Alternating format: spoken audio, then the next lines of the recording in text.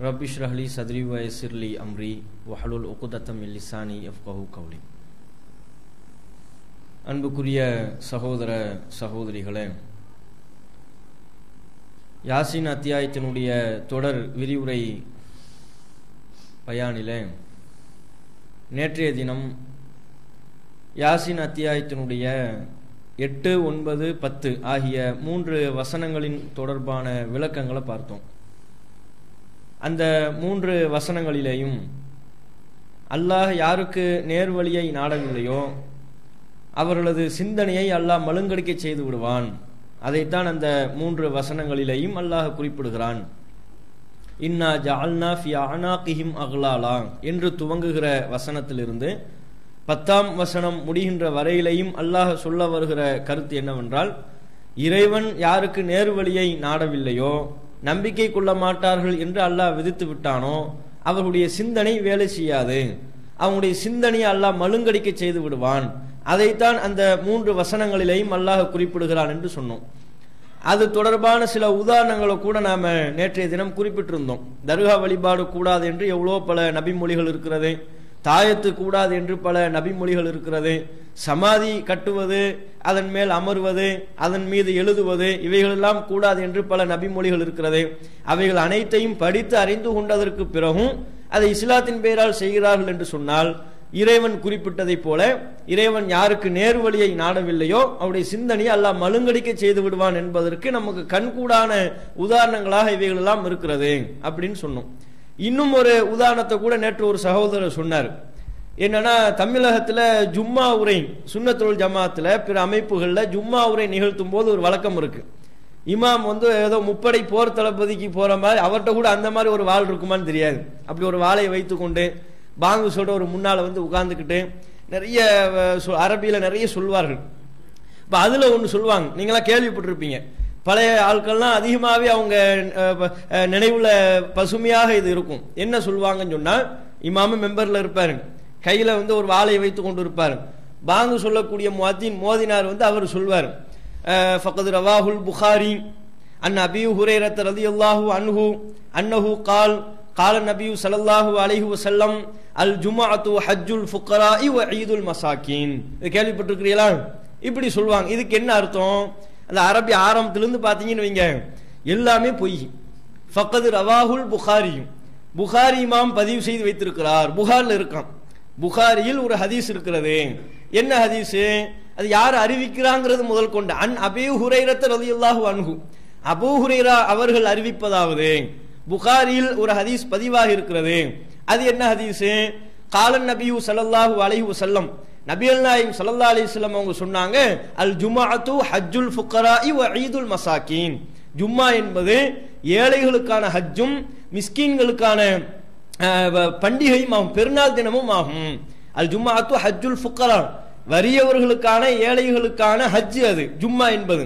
அதே போல ஈதுல் மசாகின், மிஸ்கீன்களுக்கான பண்டிகை தினமாகவும் அது இருக்கிறது, பெருநாளாகவும் இருக்கிறது. இத நபிகள் நாயகம் ஸல்லல்லாஹு அலைஹி வஸல்லம் அவங்க சொன்னாங்க. 3 பொய். இந்த ஹதீஸ ரசூலுல்லாஹ் சொன்னாங்கங்கிறது 1, இது அபூ ஹுரைரா அறிவித்திருக்கிறாருங்கிறது 2, 3வது புகாரில இருக்கு. இது அப்பட்டமா ஒவ்வொரு ஜும்மாவிலையும், ஒரு நாள் 2 நாள் இல்லை, வருடம் பூரா ஜும்மா தொழுது கொண்டிருக்கிறார்கள். ஒவ்வொரு ஜும்மாவிலையும் ஆலிம் என்று மக்களை எல்லாம் வழிநடத்தக்கூடிய சமுதாய தலைவர் என்றும் ஆலிம் என்றும் சொல்லப்படக்கூடிய ஒருவரை முன்வைத்துக் கொண்டு மோதினாருங்கிறது சொல்றாரு. புகாரில ஹதீஸ் இருக்கு, அபூ ஹுரைரா அறிவிச்சிருக்கிறாங்க, ரசூலுல்லாஹி சொல்லி இருக்கிறாங்க, ஜும்மா என்பது ஏழைகளுக்குரிய ஹஜ்ஜி. இப்படி ஹதீஸ் இருக்கா? எந்த ஒரு நபராவது அல்லது ஒரு ஆலிமாவது, ஒரு மார்க்க அறிஞராவது பொதுமக்களுக்கு கூட அரபியில சொல்லும் போது தெரியாதுன்னு விட்டுறலாம். முன்னால உட்கார்ந்து கொண்டிருக்கிற கம்பீரமா போர்படை தளபதியை போல வாழ் வைத்துக் கொண்டு அமர்ந்திருக்கிற அந்த ஆலிமுக்கு தெரியும் தானே அவர் அரபியில் என்ன சொல்கிறார் என்பது அந்த ஆலிமுக்கு தெரியும். அவங்க சொல்லியிருக்கலாமா இல்லையா?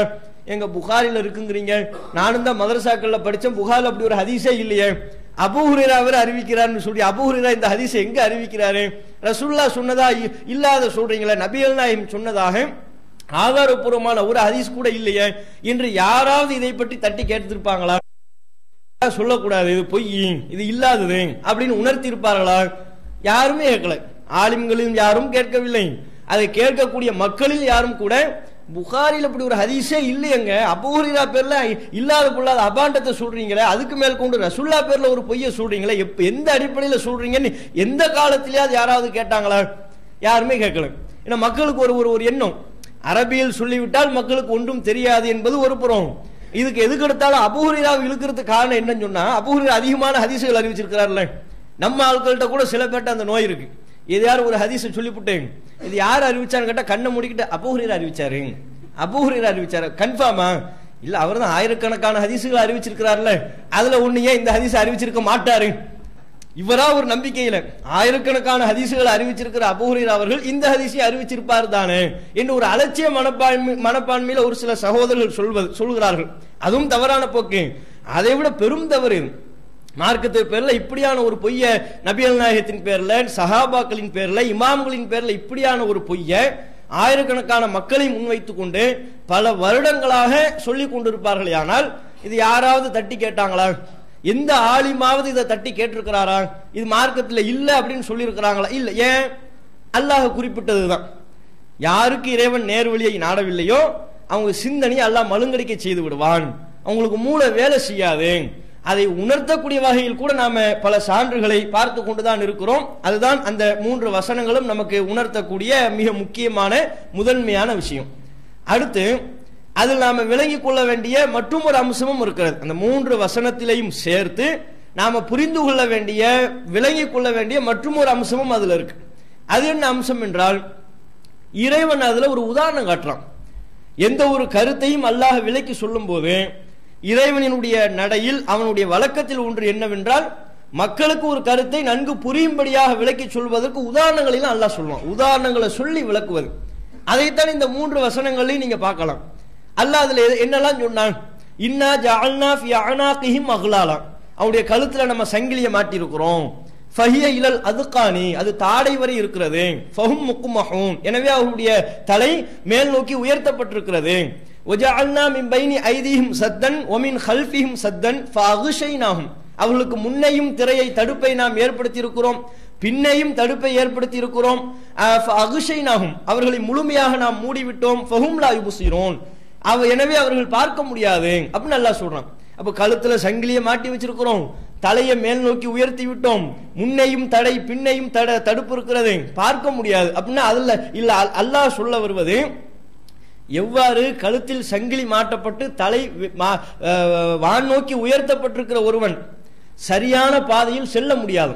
இறைவன் கூறுகிற உதாரணம், தலைய கழுத்துல சங்கிலியை மாட்டி தலைய வானத்தை நோக்கி உயர்த்தி விட்ட ஒருவன் சரியான பாதையில் நடந்து கொள்ள முடியாதோ, நடக்க முடியாதோ, அதே போல முன்னையும் பின்னையும் தடுப்பை ஏற்படுத்தி முழுமையாக மூடிவிட்ட ஒரு மனிதன், கண் பார்வையற்ற ஒரு மனிதன் எப்படி சரியான பாதையை கண்டு அடைந்து கொள்ள முடியாதோ, அறிந்து கொள்ள முடியாதோ, அது போலத்தான் நான் யாருக்கு நேர்வழியை நாடவில்லையோ அவர்கள் நேரான வழியை அடைந்து விட முடியாது. கண் பார்வையற்ற ஒரு குருடன் எப்படி சரியான பாதையில் போக மாட்டானோ, கழுத்த சங்கிலி போட்டு மேல் நோக்கி உயர்த்தி விட்ட ஒருவன் எப்படி சரியான பாதையை அறிய முடியாது, அது போலத்தான் இறைவன் யாருக்கு நேர்வழியை நாடவில்லையோ அவர்கள் கண்டிப்பாக நேர்வழியை அடைய முடியாது, சரியான பாதையை அடையவே முடியாது என்று உதாரணத்தோடு அல்லாஹ் இந்த கருத்துக்களை நமக்கு சொல்றான். அப்ப உதாரணங்களை கூறி விளக்குவது இறைவனின் வழிமுறையில் ஒன்று. ஒரு கருத்தை, ஒரு அறிவுரைய, ஒரு சட்டத்தை மக்களுக்கு சொல்ல வரும்போது அதை இன்னும் அதிகமாக புரிய வைக்க வேண்டும் என்பதற்காக வேண்டி உதாரணங்களை சொல்லி அல்லாஹ் சொல்லுவான். இது அல்லாஹ்வுடைய வழக்கத்தில் ஒன்று என்பதை நாம புரிந்து கொள்ளணும். நீங்க திருக்குறான்லயே பார்த்தீங்கன்னா இறைவன் ஏராளமான உதாரணங்களை நமக்கு திருக்குறான்ல சொல்றான். பல விஷயங்களுக்கும், இணை வைப்புக்கும், மக்களுக்கு அவன் சொல்லுகிற அறிவுரைகளுக்கும், ஏன் நபிகள் நாயகம் ஸல்லல்லாஹு அலைஹி வஸல்லம் அவர்களுக்கு அவசரப்படக்கூடாது, பொறுமையை கடைபிடிக்கணும் என்கிற ஒரு கருத்தை அல்லாஹ் சொல்லுகிறான். அதை கூட உதாரணத்தோடு அல்லாஹ் சொல்றான். ஃபஸ்பிர் லி ஹுக்மி ரப்பிக, உமது இறைவனின் கட்டளைக்காக பொறுமை காப்பீராக. வலா தகுன் க சாஹிபில் ஹூத், மீனுடையவரை போல் நீ ஆகிவிடாதே. அதை கூட எவ்வளவு ஒரு உதாரணத்தோட சொல்றான் பாருங்க, ஒரு கம்பேரிசன் பண்ணி. நீங்க அல்லாஹ்வுடைய சட்டம் என்னவோ, கட்டளை என்னவோ அதற்கு பொறுமையாக இருந்து கட்டுப்பட்டு நடக்கணும். ஃபஸ்பிர் லி ஹுக்மி ரப்பிக, உமது இறைவனின் கட்டளைக்கு கட்டுப்பட்டு நீங்க நடங்க, பொறுமையா இருங்க, அவசரப்படாதீங்க. வலா தகுன் க சாஹிபில் ஹூத், மீனுடையவரை போல் நீங்கள் ஆகிவிடாதீர்கள். எப்படி யூனுஸ் அலைஹிஸ்ஸலாம் அவர்கள் அவசரப்பட்டு இறைவனின் சட்டத்தில் அதிருப்தியுற்று கோபப்பட்டு போய் மீன் வயிற்றுல மாற்றி அகப்பட்டு கொண்டாரோ அது மாதிரியான ஒரு நிலையை நீங்க உங்களுக்கு தேடிக்கொள்ளாதீர்கள். இவ்வளவு கருத்தை அல்லாஹ் ஒரு உதாரணத்தின் மூலம் விளக்கிட்டான். அவசரப்படாதீங்க என்கிற இந்த கருத்தை மீனுடையவரை போல் நீங்கள் ஆகிவிடாதீர்கள். அப்படின்னா என்ன, யூனுஸ் அலைஹிஸ்ஸலாம் அவர்களை போன்று நபியா நீங்க ஆகிறாதீங்க என்று ஒரு உதாரணத்தின் மூலம் அல்லாஹ் ரசூலுல்லாஹ்வுக்கு அறிவுரை சொல்வதை நீங்க பார்க்கலாம். இது திருக்குர்ஆன்ல 68வது அத்தியாயம் 48வது வசனத்தில் இருக்கிறது. இப்படி இறைவன் திருக்குர்ஆனில் சொல்லுகிற மேற்கோள் காட்டுகிற உதாரணங்கள் அதிகம், ஏராளமான, 1 2 இல்ல நூற்றுக்கணக்கான உதாரணங்களை சொல்லி அல்லாஹ் மக்களுக்கு பல அறிவுரைகளையும் கருத்துக்களையும் சொல்கிறான். இணை வைப்புக்கு அல்லாஹ் உதாரணம் சொல்றான். 29வது அத்தியாயம் 41வது வசனம், மஸலுல்லதீன தஹது மின் தூனில்லாஹி அவுலியா, அல்லாஹ் என்று அவர்கள் யாரை பொறுப்பாளர்களாக எடுத்துக்கொண்டார்களோ அவர்களுக்குரிய உதாரணம் கமஸலில் அன்கபூத், சிலந்தி வலையை போன்றது. இத்தஹதத் பைத்தன், அது தனக்கென்று ஒரு வீடை அமைத்துக் கொண்டது. வ இன்ன அவ்ஹனல் புயூத்தில் பைத்துல் அன்கபூத், வீடுகளிலேயே மிக மிக பலவீனமான வீடு சிலந்தியின் வீடுதான். அது கட்டுகிற வலைதான் ரொம்ப பலவீனமானது. அப்ப சிலந்தி கட்டுகிற வலைக்கு அதனுடைய வீட்டிற்கு அல்லாஹ் உதாரணமாக்கி ஒப்பாக்கி சொல்றான். அல்லாஹ் அல்லாத மற்ற நபர்களை, மனிதர்களை, கற்சிலைகளை யாரெல்லாம் பொறுப்பாளர்களாக எடுத்துக் கொள்கிறார்களோ, அல்லாஹ்வுடைய இடத்தில் அவர்களை தங்களுடைய பாதுகாவலர்களாக ஆக்கிக் கொள்கிறார்களோ, அவங்க எதை பாதுகாப்புக்கு எடுத்துக்கிட்ட மாதிரி, சிலந்தி வலையை பாதுகாப்புக்கு எடுத்துக்கொண்டதை போல. சிலந்தி வலை அது எவ்வளவு இருக்கிற வீடுகளிலேயே ரொம்ப ரொம்ப பலவீனமானது. அது மனுஷனுக்கு பாதுகாப்பு தருமா? இப்ப நாம நமக்கென்று ஒரு வீட்டை நாம கட்டிக்கிறோம்னு சொன்னா மழையிலிருந்து, அடிக்கிற வெயிலிருந்து அந்த வீடு நமக்கு பாதுகாப்பு தரும். ஓரளவு நம்மை காக்கக்கூடிய ஒரு அரணா இருக்கும். நமக்கு மழைக்கு ஒதுங்குவதற்காக, வெயிலுக்கு ஒதுங்குவதற்காக சிலந்தி வலைக்குள்ள போய் ஒதுங்குறோம் நீங்க, அது நம்ம மழையிலிருந்து காப்பாத்துமா? அடிக்கிற வெயிலிலிருந்து நம்மை காப்பாத்துமா? அந்த எந்த விதத்தில் நமக்கு துணையாக நிற்கும், உதவியா இருக்கும்? எல்லா விதத்திலையும் பலவீனமானது. மனுஷனுக்கு அது எந்த விதத்திலையும் கை கொடுக்காது. அப்போ எப்படி சிலந்தி வலை ரொம்பவும் பலவீனமானதாக இருக்கிறதோ அது மாதிரி தான் அல்லாஹ் அல்லாத மற்ற நபர்களை யாரெல்லாம் பொறுப்பாளர்களாக எடுத்துக் கொள்கிறார்களோ அவங்க எல்லாம் பலவீனமான நபர்களை பொறுப்பாளர்களாக எடுத்துக் கொள்கிறார்கள். அல்லாஹ் தான் வலிமையானவன், அவனைத்தான் பொறுப்பாளனா எடுக்கணும்.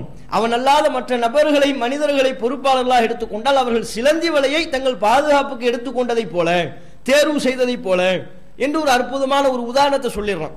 அல்லாஹ் அல்லாத மற்ற அனைவரும் பலவீனமானவர்கள் என்பதற்கு சிலந்தியின் வலையை அல்லாஹ் உதாரணமாக குறிப்பிடுவதை நீங்க பார்க்கலாம்.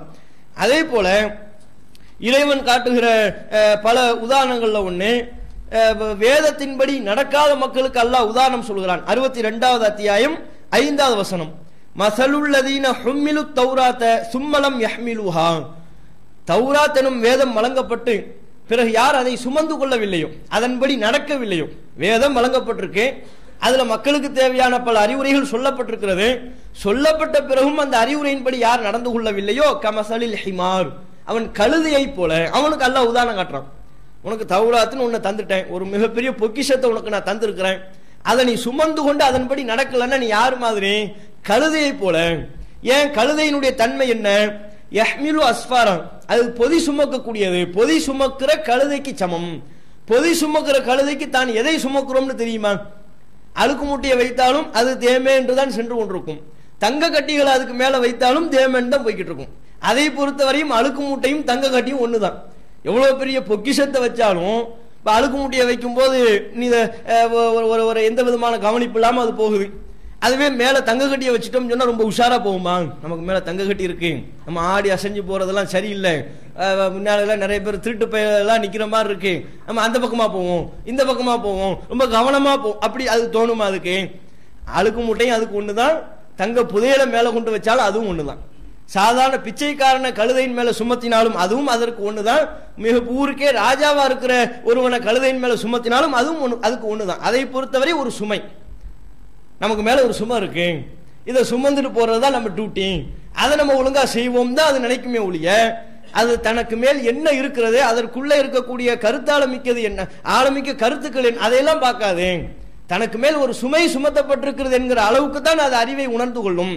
அப்போ அல்லாஹ் சொல்கிறான், வேதம் வழங்கப்பட்டு அந்த வேதத்தின்படி யாரெல்லாம் நடக்கவில்லையோ அவர்கள் பொதி சுமக்கிற கழுதைக்கு சமமானவர்கள்.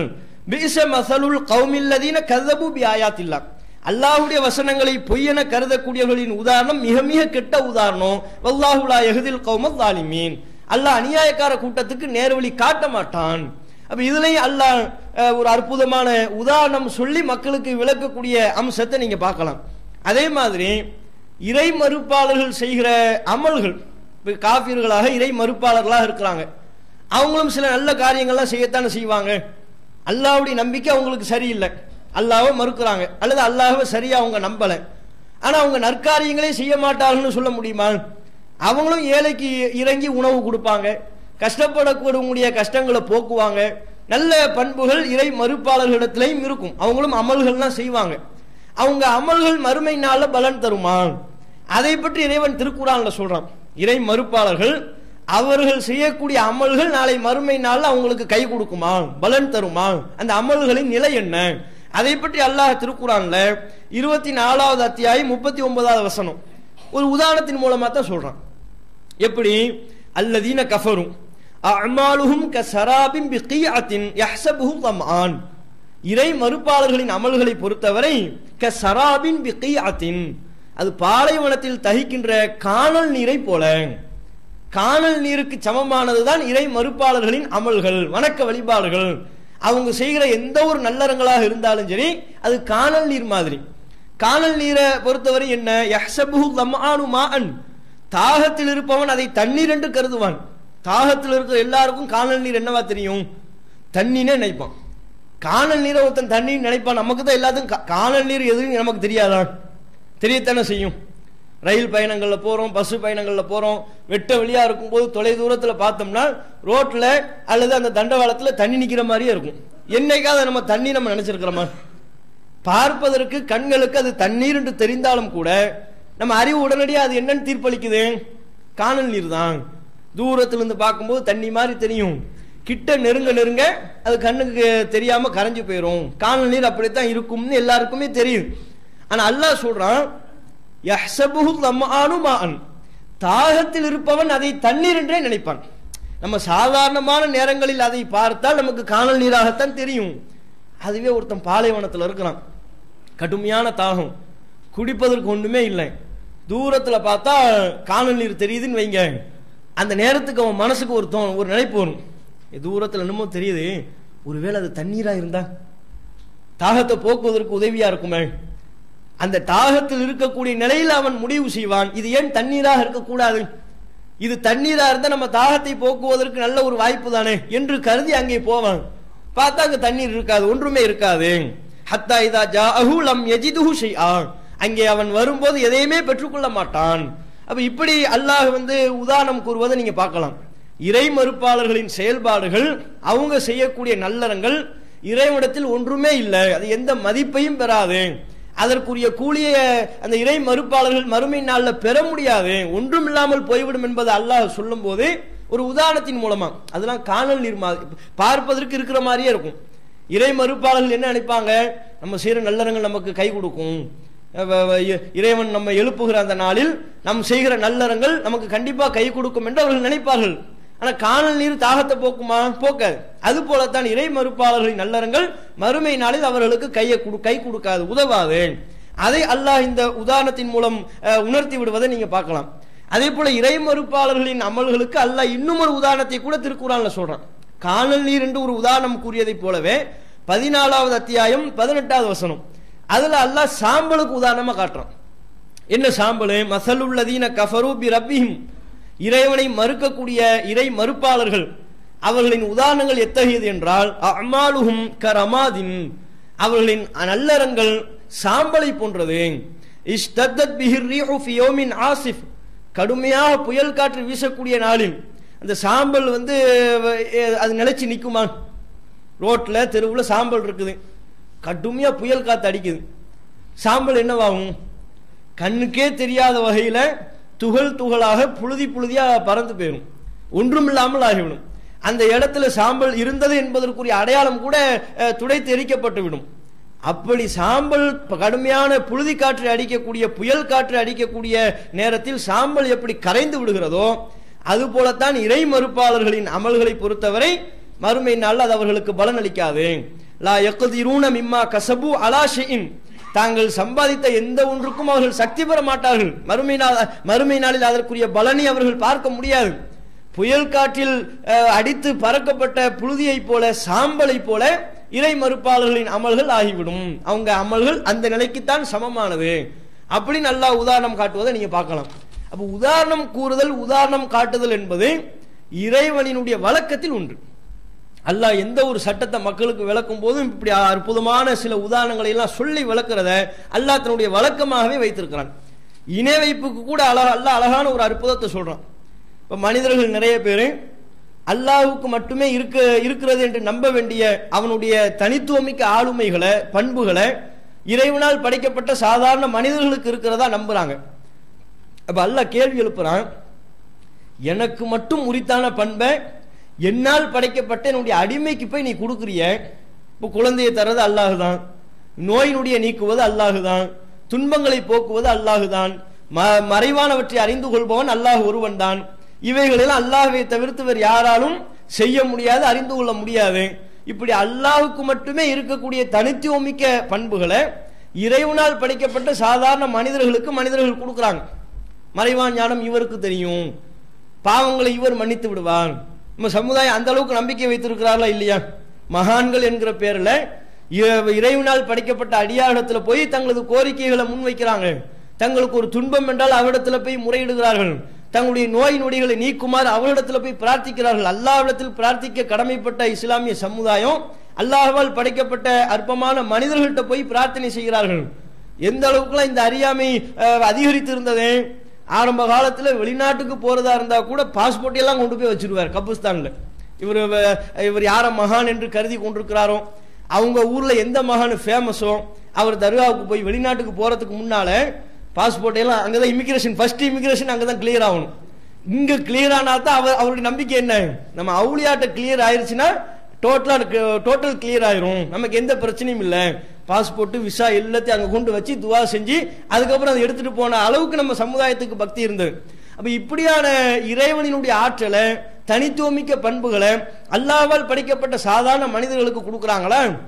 இது அல்லாஹ் கேள்வி எழுப்புறான்.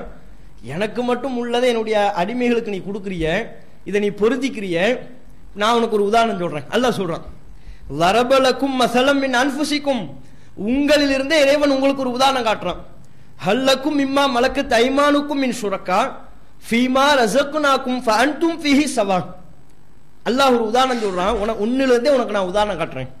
நீயும் இருக்கிற, உனக்குன்னு சில அடிமைகளை நீ வைத்திருக்கிறாய்.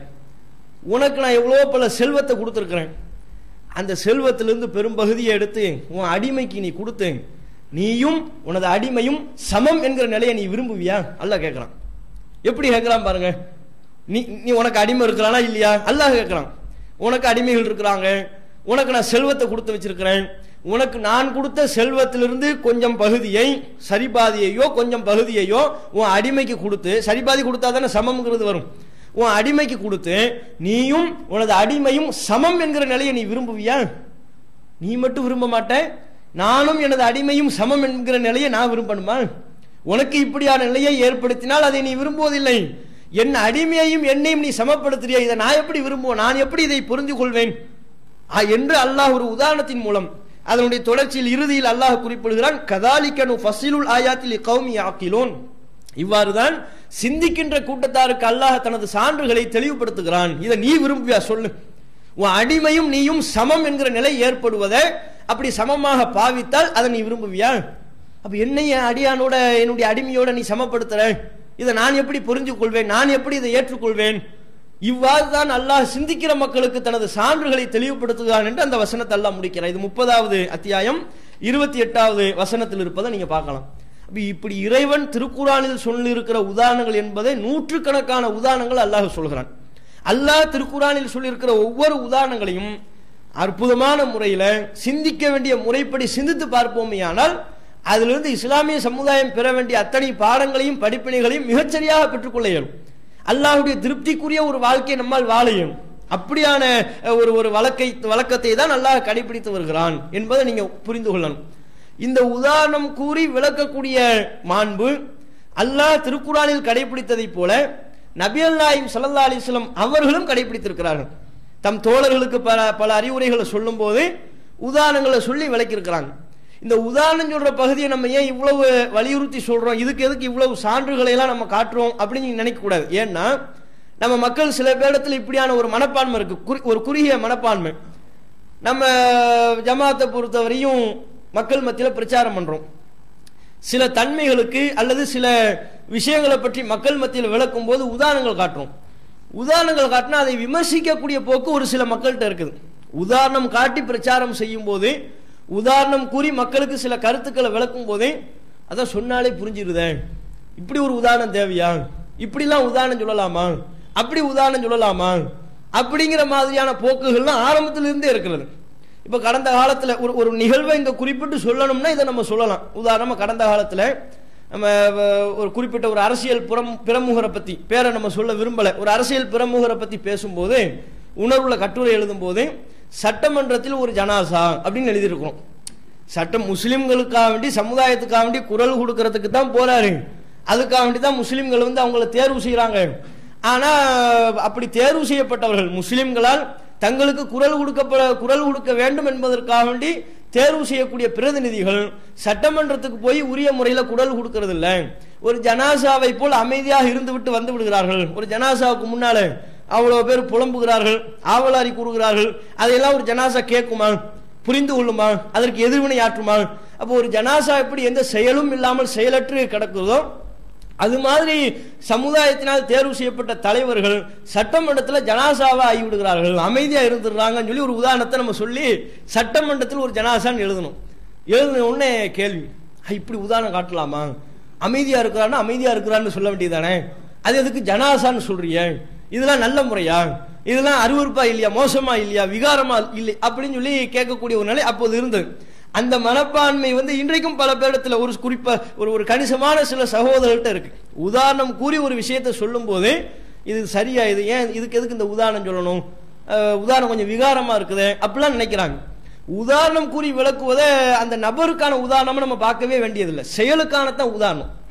செயலுக்கு தான் நம்ம உதாரணம் கற்பிக்கிறோமே ஒழிய நபருக்கு நாம என்றைக்கும் உதாரணம் கற்பிப்பது கிடையாது. நபிகள் நாயகம் ஸல்லல்லாஹு அலைஹி வஸல்லம் அவங்களும் செயலுக்கு பல மாதிரியான உதாரணங்கள் எல்லாம் சொல்லி இருக்கிறாங்க. புகாரில 2622வது ஹதீஸ்ல நீங்க பார்க்கலாம், அன்பளிப்பை கொடுத்து திரும்ப பெறுதல் மார்க்கத்தில் கூடாது, இஸ்லாத்துல கூடாது. ஒரே ஒருவருக்கு மாத்திரம்தான் அதற்கு அனுமதி. தந்தை தாம் பிள்ளைக்கு அன்பளிப்பு கொடுத்து அவர் மாத்திரம் திரும்ப பெற்றுக் கொள்ளலாம். தந்தை தாம் பிள்ளைகளுக்கு அன்பளிப்பு கொடுக்கிறாரு, தக்க காரணத்தோட அந்த பிள்ளைகள்கிட்ட இருந்து அன்பளிப்பை திரும்ப, அவருக்கு ஒரு தேவை, ஆரம்பத்தில் ஒரு உற்சாக மனப்பான்மையில் இருந்தாரு, பிள்ளைகளுக்கு அன்பளிப்பு கொடுத்தாரு, திரும்ப அவருக்கு ஒரு தேவன் வரும்போது அன்பளிப்பை கேட்கிறாரு, கேட்ட புள்ள கொடுத்துடணும். இப்படி கேட்பதற்கு தந்தைக்கு உரிமை இருக்கு, மார்க்கப்படி அது குற்றமாகாது. ஆனா தந்தை அல்லாத வேறு யாரும் பிற நபர்களுக்கு அன்பளிப்பை கொடுத்து விட்டு அந்த அன்பளிப்பை திரும்ப பெறக்கூடாது. ஆனா அப்படியான சில்லறைத்தனம் ஒரு சிலர்கிட்ட இருக்கும். நல்ல உற்ற நண்பர்களாக இருக்கும் போது இவர் சட்டையை அவர் போடுவார், அவர் சட்டையை இவர் போடுவார், இந்தான்னு சொல்லி கையில கிடக்கிறது கால எல்லாத்தையும் அன்பளிப்புலாம், ஆண்களும் சரி பெண்களும் சரி, ஒரு பிரியமா இருக்கும் போது அன்பளிப்புங்கிற பேர் நிறைய கொடுத்துட்டு திடீர்னு ஒரு சண்டை வந்துடும், அற்ப விஷயத்துக்காண்டி ஒரு சண்டை வரும்.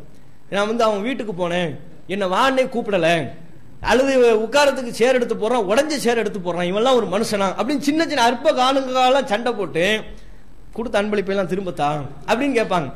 இந்த நண்பர்களுக்கு மத்தியில, ஆண் நண்பர்களுக்கு மத்தியிலையும் பெண் நண்பர்களுக்கு மத்தியிலையும் இப்படியான ஒரு அற்பத்தனமான ஒரு மனுஷன்னா அது மாதிரியான சில பின்னடைவுகளும் இருக்கத்தானே செய்யும். அற்பத்தனமான பழக்கம் இருக்கும், அது இஸ்லாமிய மார்க்கம் இருக்குது, அது கூடாது. அன்பளிப்பு திரும்ப பெறுவதாக இருந்தால் தந்தை தாம் பிள்ளைகளுக்கு கொடுத்த அன்பளிப்பை திரும்ப பெற்றுக் கொள்ளலாம், தந்தையை தவிர்த்து வேறு யாரும் அன்பளிப்பை திரும்ப பெறுதல் கூடாது அப்படின்னு சொல்லிட்டு ரசூலுல்லாஹ் அதுக்கு உதாரணம் சொல்றாங்க. அவ்வாறு அன்பளிப்பை கொடுத்து விட்டு அதை யார் திரும்ப பெறுகிறார், அல்லதி யஊது ஃபீ ஹிபத்திஹி, தனது அன்பளிப்பை திரும்ப பெறுபவருக்கான உதாரணம் கல் கல்பி யர்ஜுஉ ஃபீ கைஹி, தனது வாந்தியை தானே உண்கிற நாய்க்கு சமமானது. நாயை போல, சாதாரண நாயின்னு ரசூலுல்லாஹ் சொல்லல, தன் வாந்தியை தானே உண்கிற, திரும்ப உண்கிற நாயை போன்ற ஒரு காரியம் அது. நாய் செய்கிற செயலுக்கும் இவர் செய்கிற செயலுக்கும் வித்தியாசம் இல்லைங்கிறாங்க. இந்த உதாரணம் கேட்பதற்கு எப்படி இருக்கு, அது இனிமையா இருக்கா, அற்புதமான உதாரணம், ஒரு ரம்மியமான உதாரணம், அப்படியா இருக்கு, கேட்பதற்கு அருவருப்பா தான் இருக்கு. ஒரு நாய் வாந்தி எடுத்து அதை திரும்ப சாப்பிடறதுக்கு சமம்னா அருவருப்பான உதாரணம் தான் இருக்கு. ஏன் இந்த அருவருப்பான உதாரணத்தை ரசூலுல்லாஹ் சொல்றாங்க, அந்த செயல் அருவருப்பானது. இந்த காரியம் எப்படி அருவருப்பானதோ அது போலத்தான் இதற்கு சற்றும் குறைவில்லாத வகையில் அருவருப்பானது. நீ அன்பளிப்பு கொடுத்துப்பட்டு உனக்கு ஒரு சண்டை ஒரு பிரச்சனைன்னு வரும்போது அந்த அன்பளிப்பை திரும்ப கேட்கறியே, அதுவும் அருவருப்பானது. ஒரு அருவருப்புக்கு இன்னொரு அருவருப்பு அல்லாஹ்வின் தூதர் உதாரணம் காட்டுறாங்க. அப்பதானே விளங்கும், புரியும். ஓ, இந்த காரியம் இவ்வளவு அருவருப்பான காரியமா என்று புரிந்து கொள்ள வேண்டும் என்பதற்காக நபிகள் நாயகம் ஸல்லல்லாஹு அலைஹி வஸல்லம் அவங்க இப்படியான உதாரணத்தை சொல்றதை நீங்க பார்க்கலாம். அதே மாதிரி இப்படி பல உதாரணங்கள் அல்லாஹ்வின் தூதர் அவர்கள் சஹாபாக்களுக்கு மத்தியில பல கருத்துக்களை சொல்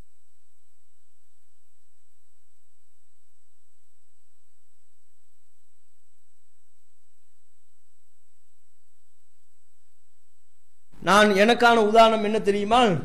ஒருவன் நெருப்பு மூட்டுகிறான். நெருப்பை மூட்டின உடனே அதிலிருந்து ஒரு சிறிய வெளிச்சம் ஏற்படுகிறது. அந்த நெருப்பை நோக்கி விட்டில் பூச்சிகள் எல்லாம் பறந்து வந்து நெருப்புல விழுந்து தன்னைத்தானே பொசுக்கிக் கொள்கிறது. அப்ப அந்த நெருப்பை மூட்டினவர் விட்டில் பூச்சிகளை தடுக்கிறார். விட்டில் பூச்சிகளும் ஏனைய பூச்சிகளும் கூட நெருப்புல வந்து விழுவதை தடுக்கிறாரு. அவர் எவ்வளவுதான் தடுத்தாலும் அவரையும் மீறி பல பூச்சிகள், விட்டில் பூச்சிகளும் இன்னும் சில பூச்சிகளும் நெருப்புல வந்து விழுந்து தன்னைத்தானே மாய்த்துக் கொள்கிறது. இதுதான் எனக்கான உதாரணம். நான் இறை தூதர், இறைவன் ஏற்படுத்தி வைத்திருக்கிற நரகத்திலிருந்து உங்களை எல்லாம் நான் தடுக்கிறேன். நரகத்துக்கு போயிடாதீங்க, அது நரகம், நரகத்திற்கான பாதை, நீங்க வாங்க சொர்க்கத்தை நோக்கி வாங்க, அதுக்கான வழியை காட்டுறேன், உங்களை எல்லாம் நான் கூப்பிடுறேன். ஆனால் என்னையும் மீறி பல பேர் நரகத்திற்கான பாதையை தேர்வு செய்து எவ்வாறு விட்டில் பூச்சிகள் விளக்கை நோக்கி சென்று அதில் விழுந்து தன்னைத்தானே மாய்த்துக் கொள்கிறதோ அதுபோல பல மனிதர்கள் நரகை நோக்கி சென்று அதில் விழுந்து தங்களை தாங்களே மாய்த்துக் கொள்கிறார்கள். இப்படியான ஒரு உதாரணத்தை நபிகள் நாயகம் ஸல்லல்லாஹு அலைஹி வஸல்லம் அவங்க தனக்கும் தான் செய்கிற பிரச்சாரத்திற்குமான உதாரணமா இதை சொல்றாங்க. இது புகாரில முஸ்லிம்ல 6097வது செய்தியாக நீங்க பார்க்கலாம். இப்படி உதாரணம் கூறி பிரச்சாரம் செய்வதை, ஒரு கருத்துக்கு அல்லது ஒரு செயலுக்கு உதாரணம் கற்பிப்பதை தவறாக மோசமான ஒரு காரியமாக பார்க்க வேண்டிய அவசியம் இல்லை. குர்ஆனிலும் அல்லாஹ் சொல்லியிருக்கிற ஒரு வழிமுறை, கடைபிடித்திருக்கிற வழிமுறை, நபிகள் நாயகம் ஸல்லல்லாஹு அலைஹி வஸல்லம் அவர்களும் தன்னுடைய போதனைகளில், கருத்துக்களில், மக்களுக்கு சொல்லக்கூடிய அறிவுரைகளில் கடைபிடித்திருக்கிற ஒரு வழிமுறை தான் இந்த உதாரணம் சொல்லி மக்களுக்கு விளக்கக்கூடிய பாடத்தையும் யாசின் அத்தியாயத்தினுடைய 8, 9, 10 ஆகிய இந்த 3 வசனங்கள் நமக்கு சொல்லி தருகிறது. அதையும் நாம புரிந்து கொள்ளணும். அடுத்ததா 11வது வசனம். அதுல அல்லாஹ் என்ன சொல்கிறான்? இன்னமா துன்திரு மனித்தபஅ ذிக்ர வ ஹஷியர் ரஹ்மான பில் கைப் ஃபபஷிருஹு பிமக்ஃபிரத்தி வ அஜ்ரின் கரீம். அல்லாஹ் 11வது அத்தியாயத்தில் சொல்கிறான், இன்னமா துன்திரு மனித்தபஅ ذிக்ர. நபியே, நீர் எச்சரிக்கை செய்பவர் யார் என்றால், இன்னமா துன்திரு மனித்தபஅ ذிக்ர, அறிவுரையை யார் பின்பற்றுகிறாரோ அவரைத்தான் நீர் எச்சரிக்கை செய்வாய், அவருக்குத்தான் உன்னுடைய எச்சரிக்கை. வ ஹஷியர் ரஹ்மான பில் கைப், மறைவிலும் அளவற்ற அருளாளன் அல்லாஹ்வை யார் பயப்படுகிறார்களோ, அல்லாஹ்வை சரியாக அஞ்சுகிறார்களோ அவர்களைத்தான் நீ அறிவுரை செய்வாய், எச்சரிக்கை செய்வாய். ஃபபஷிருஹு, அவர்களுக்கு நற்செய்தி சொல்லுங்கள், பிமக்ஃபிரத்தின் வ அஜ்ரின் கரீம், மன்னிப்பு இருக்கிறது என்றும் மதிப்பான கூலி இருக்கிறது என்றும் அவருக்கு நீங்க நற்செய்தி சொல்லுங்கள் என்று அல்லாஹ் நபிகள் நாயகம் ஸல்லல்லாஹு அலைஹி வஸல்லம் அவங்களை நோக்கி சொல்றான். நபியே, நீங்க யாரை எச்சரிக்கை செய்வீர்கள் என்றால், அறிவுரையை யார் பின்பற்றுகிறார்களோ, மறைவிலையும் அல்லாஹ்வை யார் அஞ்சி நடந்து கொள்கிறார்களோ அவர்களைத்தான் நீ எச்சரிக்கை செய்வாய். அப்படியான மக்களுக்கு இறைவனின் புறத்தில் இருந்த மன்னிப்பு இருக்கிறது, மதிப்பு மிக்க கூலி இருக்கிறது, இதை சொல்லுங்க. இதுதான் 11வது வசனம். இதுல இந்த வசனத்தை படிக்கும் போது இதே மாதிரியான மற்ற சில வசனங்களை படித்தோம்னா நமக்கு முரண்பாடு மாதிரி, லேசான முரண்பாடு மாதிரி தெரியும். இந்த வசனத்தில் அல்லாஹ் யார எச்சரிக்கை செய்வதாக சொல்கிறான்? நபிகள் நாயகம் ஸல்லல்லாஹு அலைஹி வஸல்லம் அவங்க ஒட்டுமொத்த மக்களையும் எச்சரிக்கை செய்பவராக இந்த வசனத்தில் அல்லாஹ் சொல்லல. இன்னமா துன்திரு மனித்தபஅ ذிக்ர, இந்த அறிவுரையை யார் பின்பற்றுகிறார்களோ அவர்களைத்தான் நீ எச்சரிக்கை செய்வாய், அவங்களை நீ எச்சரிக்கை செய்யறதுதான் உன் வேலை என்று அல்லாஹ் சொல்வதை போல இருக்கிறது. ஆனால் வேறு சில வசனங்களெல்லாம் பார்த்தா நபிகள் நாயகம் ஸல்லல்லாஹு அலைஹி வஸல்லம் அவங்க ஒட்டுமொத்த மக்களையும் எச்சரிக்கை செய்வதற்காகத்தான் அனுப்பப்பட்டிருக்கிறார்கள் என்று மற்ற பல வசனங்கள் சொல்கிறது. உதாரணமா 34வது அத்தியாயம் 28வது வசனம். அதுல அல்லாஹ் சொல்கிறான், ஒமா அர்சல்னாக்க இல்லா காஃபத்தல் லின்னாஸ், நபியே, அனைத்து மக்களுக்கும் உம்மை நாம் தூதராக அனுப்பியிருக்கிறோம், அனைத்து மக்களுக்கும் உம்மை நாம் தூதராக அனுப்பியிருக்கிறோம். எப்படியான தூதர்? பஷீரம் வ நதீரா, நற்செய்தி சொல்பவராகவும் எச்சரிக்கை செய்பவராகவும் அனைத்து மக்களுக்கும் உம்மை நாம் தூதராக அனுப்பியிருக்கிறோம் அல்லாஹ் சொல்கிறான். அப்ப ரசூலுல்லாஹ் இங்கேயும் அல்லாஹ் எச்சரிக்கை செய்பவர்ங்கிறான். யாரை எச்சரிக்கை செய்பவர்ங்கிறான்? காஃபத்துல் லின்னாஸ், எல்லா மக்களையும் நீங்கள் எச்சரிக்கை செய்ய வேண்டும், அதற்கு தான் உங்களை நான் தூதராக அனுப்பியிருக்கிறேங்கிறான். இது யாசீன் அத்தியாயத்துல 11வது வசனத்துல நம்ம படிச்சதுக்கு மாத்தம் தானே. 11வது வசனத்துல அல்லாஹ் என்ன சொன்னா, எல்லா மக்களையும் நீங்கள் எச்சரிக்கை செய்யணும்னு அல்லாஹ் சொன்னானா, அறிவுரையை யார் பின்பற்றுகிறார்களோ அவர்களை நீர் எச்சரிக்கை செய்யணும்னு சொன்னானா, குறிப்பிட்ட ஒரு சாராரத்தான் சொல்றான். ஆனா இந்த 34வது அத்தியாயம் 28வது வசனம் இதுல எல்லா மக்களையும் நீங்கள் எச்சரிக்கை செய்யணும், அதுக்கு தான் உங்களை நான் தூதரை அனுப்பி இருக்கிறேங்கிறான். அப்படின்னா என்ன, அல்லாஹ் இந்த 2 வசனத்தையும் பார்க்கும்போது ஒரு லேசான முரண்பாடு மாதிரி தெரியுது. அப்ப ரசூலுல்லாஹ் எல்லா மக்களையும் எச்சரிக்கை செய்ய வந்தார்களா, அறிவுரையை பின்பற்றுகிற நன்மக்களை மாத்திரம் எச்சரிக்கை செய்ய வந்தாங்களா அப்படின்னு கேட்டா, ரசூலுல்லாஹ்வுடைய எச்சரிக்கை என்பது அனைத்து மக்களுக்குமானதுதான். எல்லா மக்களையும் எச்சரிக்கை செய்யக்கூடியவர்களாகத்தான் அல்லாஹ் நபிகள் நாயகத்தை அனுப்பினான். ரசூலுல்லாஹ் அதனால தான் பல இடங்கள்ல பஷீரவ் வ நதீரா, நற்செய்தி சொல்பவராகவும் எச்சரிக்கை செய்பவராகவும் உம்மை நாம் அனுப்பினோம். இது அல்லாஹ் ரசூலுல்லாஹ்வுக்குரிய ஒரு பண்பாகவே சொல்றான். அப்ப உலக மக்கள் அனைவரையும் எச்சரிக்கை செய்வதற்கு தான் ரசூலுல்லாஹ் அனுப்பப்பட்டாங்க, அதுல டவுட்டே இல்லை, மாற்று கருத்தே இல்லை. ஆனா யாசீன் அத்தியாயம் 11வது வசனம் எதை சொல்லுதுன்னா, அந்த எச்சரிக்கை யாருக்கு பலனளிக்கும் என்பதை பத்தி பேசுது. ரசூலுல்லாஹ் சொல்றத யாருக்கு சொல்வது என்பதை பற்றி பேசும்போது எல்லா மக்களுக்கும் தான் சொல்லுவாங்க. உலக மக்கள் அனைவருக்கும் அல்லாஹ்வின் தூதருடைய போதனை உண்டு.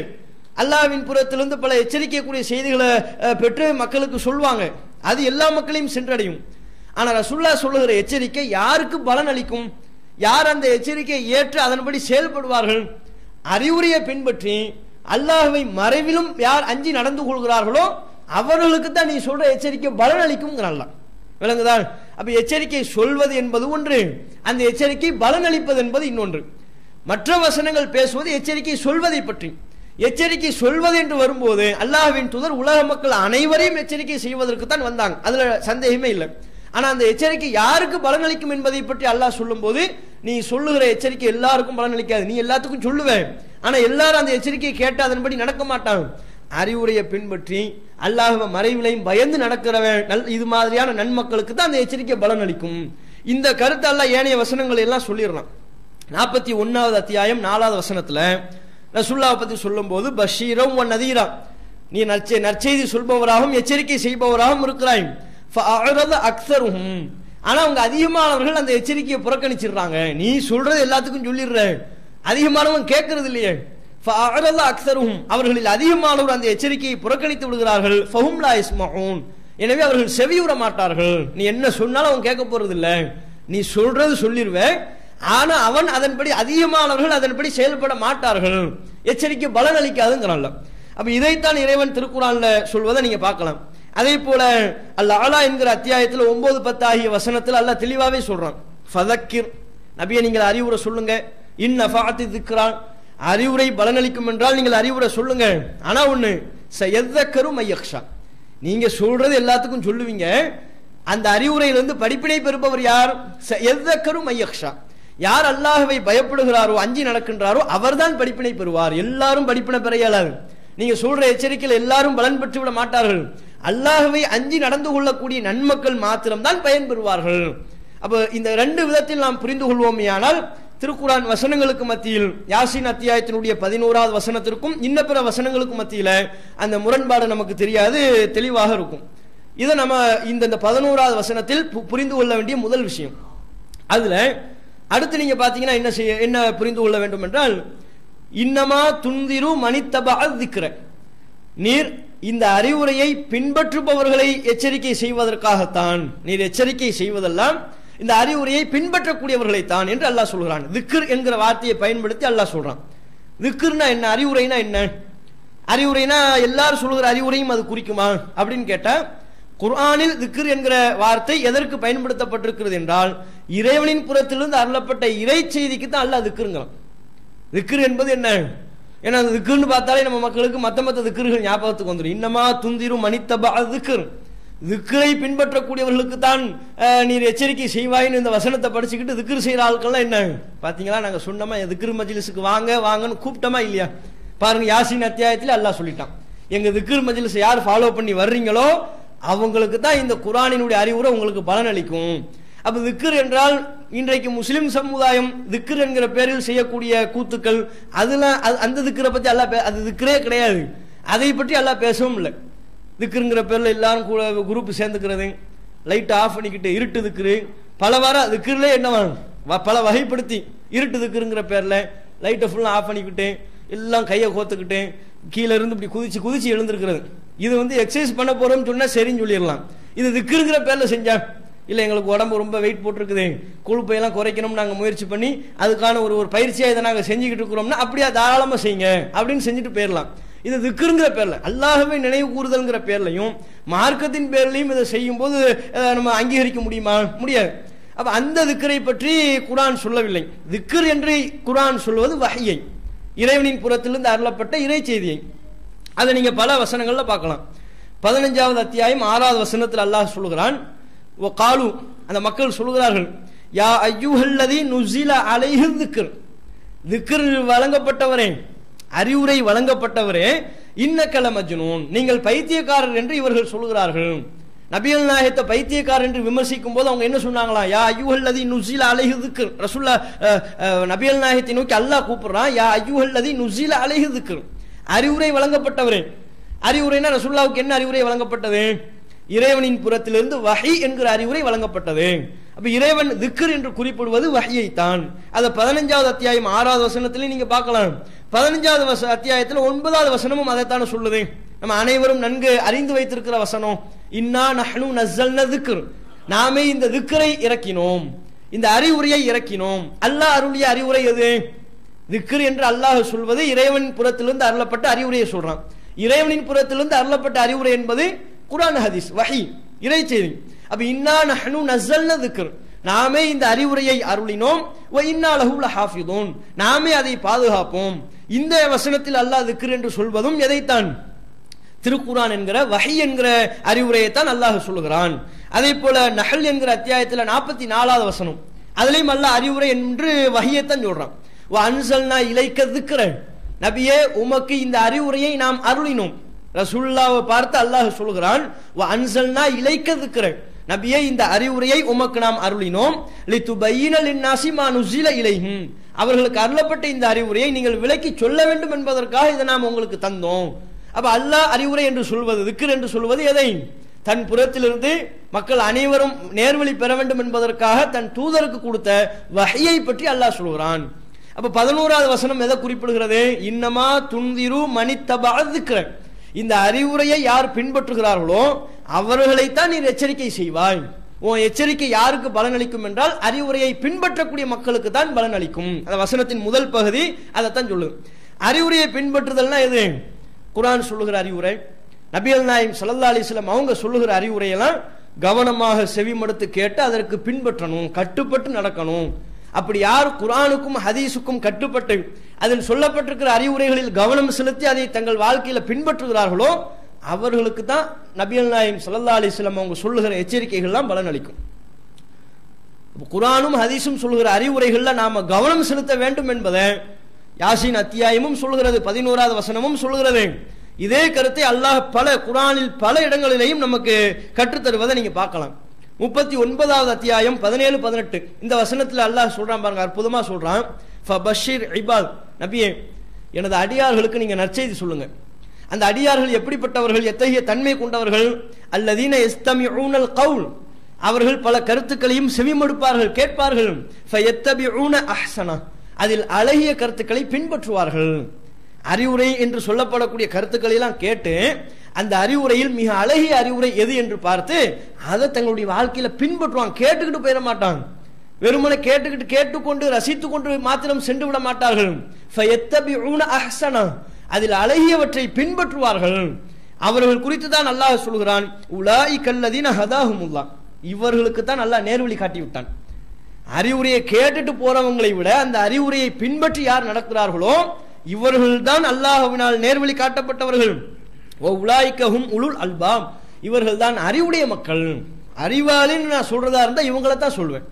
அறிவுரையை கேட்டுக்கொண்டு போனவர்களை நான் சொல்ல மாட்டேன். அந்த அறிவுரையில் அழகானவற்றை தங்கள் வாழ்க்கையில் யார் பின்பற்றுகிறார்களோ அவர்களைத்தான் நான் சொல்லுவேன். அப்ப அறிவுரையை பின்பற்றுவதின் அவசியத்தை அல்லாஹ் இதுல வலியுறுத்துவதை நீங்க பார்க்கலாம். அவர்களைத்தான் இறைவன் நேர்வழி பெற்ற நன்மக்கள் என்றும் அறிவுடைய சிந்தனையுடைய மக்கள் என்றும் பாராட்டி சிலாகித்து சொல்வதையும் நீங்க பார்க்கலாம். இந்த தன்மை நம்மிடத்தில் இருக்கான்னு நீங்க பாருங்க. அறிவுரையை கேட்பதில் நம்ம யாருமே குறை வைக்கவே மாட்டோம். ஒரு பயான் என்றால் அது 1 மணி நேரம் பயான் என்றாலும் கூட ஆர்வம் எடுத்து கேட்கக்கூடிய நன்மக்களாக நாம் இருப்போம். பல அறிவுரைகளையும் கேட்பதில் அலாதி பிரியம் கொண்டவர்களாக இருக்கும். ஆனால் அந்த அறிவுரையின்படி நாம் கேட்ட அறிவுரைகளில் எந்த அளவிற்கு நாம நம்ம வாழ்க்கையில கட்டுப்படுறோம், நம்ம வாழ்க்கையில அதை பிரதிபலிக்கிறோம், பின்பற்றி நடக்கிறோம், அதைத்தான் நம்ம கவனம் செலுத்த வேண்டிய முக்கியமான அம்சம். ஒரு சில பேர் இருப்பாங்க கேட்கறதுல கூட பின்னடைவு இருக்கும். பின்பற்றுதல்ங்கிறது 2ஆம் பகுதி தானே, கேட்டா தானே பின்பற்ற இயலும். கேட்கறதுலயே பின்னடைவு வந்துடும். கேட்கறதுல என்ன பின்னடைவு? 1 மணி நேரம் பயானம் முடிச்சுப்புட்டு வெளியே போகும்போது கேளுங்களேன், இன்னைக்கு என்ன பேசினாரு, ஒண்ணுமில்ல. இப்ப இதை தொடர் முடிச்சுட்டு கீழே குறிப்பிட்ட நம்ம ஊழியர்களை வச்சுக்கிட்டு இந்த இது மாதிரி மைக்கை கொடுத்துட்டு வெளியே போகக்கூடிய ஆட்கள்கிட்ட புள்ள ஒரு கொஸ்டின், இன்னைக்கு என்ன பேசுனாங்க, இப்படி ஒரு கேள்வியை கேட்டோம்னு நீங்க என்ன பார்த்து உனக்கு இப்படி ஒரு கேள்வியை கேட்கணும்னு ஏன் தோணுச்சு, இந்த கேள்வியை நான் எதிர்பார்க்கவில்லையே, இப்படி ஒரு கேள்வி எல்லாம் கேட்டுக்குவோம். கேட்டுக்கிட்டு அதை மனசுல பதிய வைக்கிறதுல நமக்கு ஒரு ஒரு ஒரு சுணக்கம் ஏற்பட்டுரும். என்ன இப்படி ஒரு இதை கேள்வியை கேட்டுவிட்டாரு. ஜும்மாவுக்கு அதே மாதிரி தான் நடக்கும். ஜும்மா பையன் கேட்டீங்களா? கேட்டனே.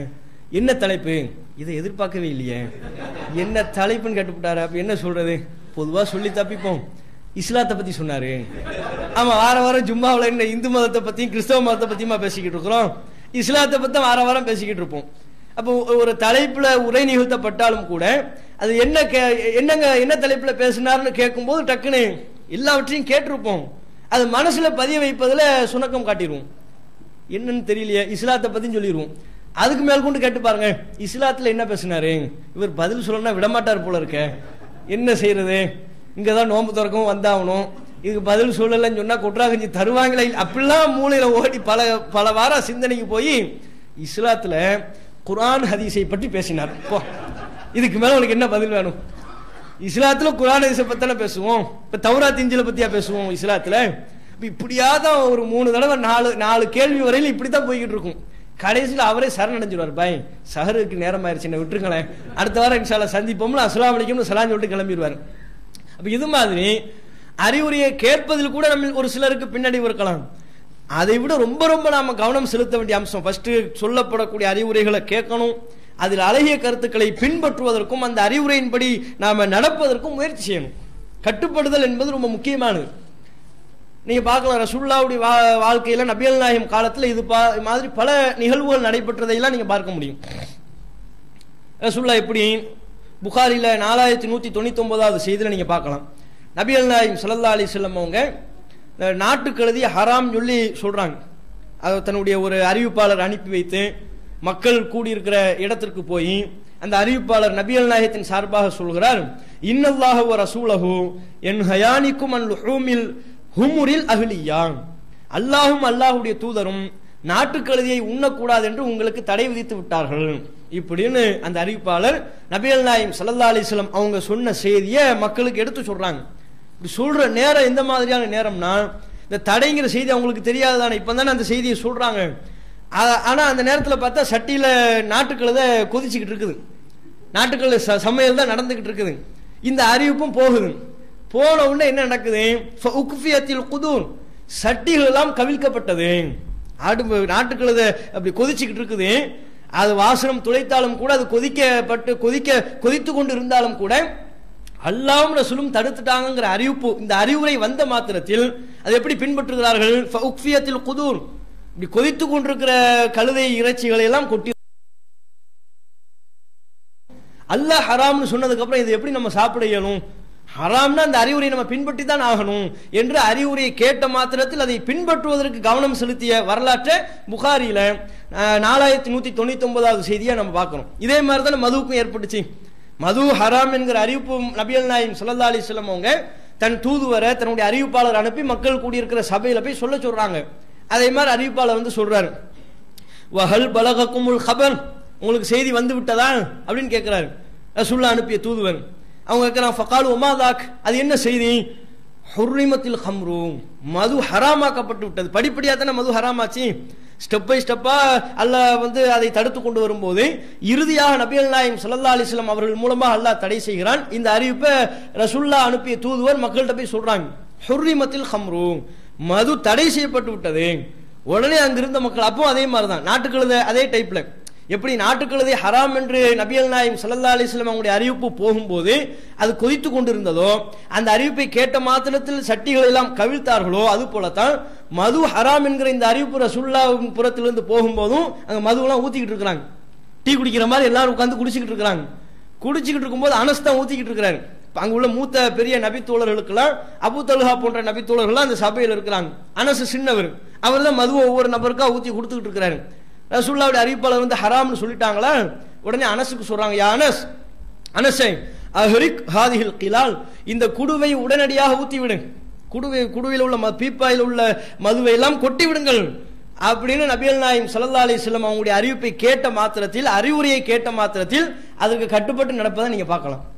இது மாதிரி நமக்கு நடந்துச்சுன்னு வைங்க, நம்ம எல்லாம் மது ஹலால்னு உள்ள நிலையில குடிச்சுக்கிட்டு இருக்கிறோம். அறிவிப்பாளர் வந்து சொல்றாரு, மது ஹராம் ஆயிடுச்சு, குடிக்காதீங்க.